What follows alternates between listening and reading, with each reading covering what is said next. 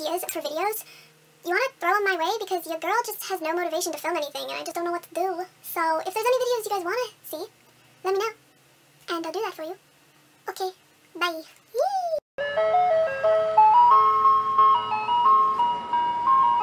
Hey guys, it's Jay and today I am here with my Friday reads for June 17th, 18th, and 19th. I'm going to be reading 3 books hopefully this weekend.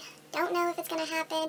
I usually read 2 or 3, so we'll see how it goes. It's not like I have anything to do this weekend because I'm a loner and have no friends, so it should be fine. So without further ado, let us get started. The first book, I'm actually almost done it. I have like 74 more pages or something to go of it. The book is These Broken Stars by Amy Kaufman and Megan Spooner, and I'm pretty much done it already. So far, I'm really enjoying it. The book follows Lilac LaRue, who is the most famous, beautiful, richest girl in the universe. Her dad owns LaRue Industries, and he built a spaceship called the Icarus. I think that's how you say it. Who knows? And then she meets a major in the military named Tarver. He thinks she's beautiful and he wants to get to know her, but he doesn't actually know who she is, so she doesn't know that she's the richest girl in the universe. So he is clearly wanting to get to know her because he thinks she's a very nice person to look at. And in her mind, he just wants her status and her money and blah blah blah. So she's very rude to him and he kind of is like obviously put off by it. Because, you know, be nice ladies, be nice to cute boys who are majors, because I would. So basically they end up hating each other and then the Icarus crashes and they are stuck on this planet together. And they hate each other, so, you know, they fight a lot, and there's a lot of drama. And then things happen, and circumstances change, and they realize that they may not be rescued like Lilac thought. And it's basically the story of their survival. And I'm almost done it. I'm enjoying it a lot. There's a lot of plot twists that I totally didn't see coming, and yeah. That's probably a terrible synopsis of this book, but I'll talk about it more in my wrap-up, and I'll actually give it, you know, good synopsis that isn't terrible. Probably, I think, going to give it a 3 out of 5 stars, maybe a 3.5, depending on how it ends, because I want it to end a certain way, but I doubt it's going to end that way, but we shall see. The second book that I'm hoping to read is Dark Companion by Marta Acosta. I've had this on my shelf for like over 2 years now, and I don't even know why I bought it. Probably because I thought the cover was cool, because anytime there's a girl walking away on a cover, I buy the book. It might be the worst book in the entire world, and the synopsis may suck.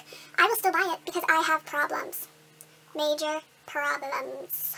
This book follows Jane Williams, who is orphaned at the age of 8. She ends up getting this scholarship for this big school when she's older. So for the first time, Jane finds herself being accepted into a group of friends and she's very happy. She starts tutoring the headmistress's son, Lucien. I think that's how you say it. Yeah, I'm gonna go with Lucien. It's probably wrong, but whatever.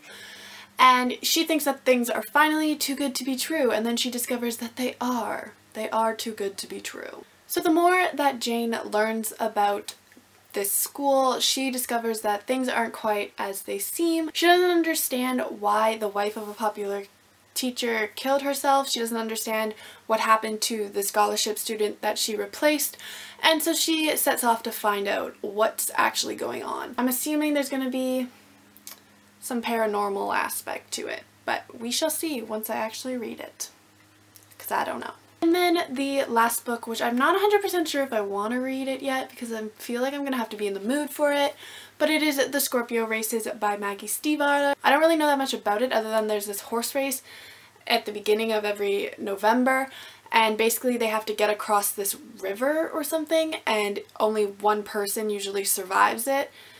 And so the person who won it the year before is coming back as the champion. This girl named Puck is the first girl to ever join the races, and she doesn't actually want to do it, so I'm assuming something in her life is going wrong and there's like a prize or something. I don't know that much about it, like I said. I've heard that it's a really good book, and I mean, I've had it forever, so why not get to it now? We'll see if I actually do. Alright guys, so that was the 3 books that I'm planning to read this weekend.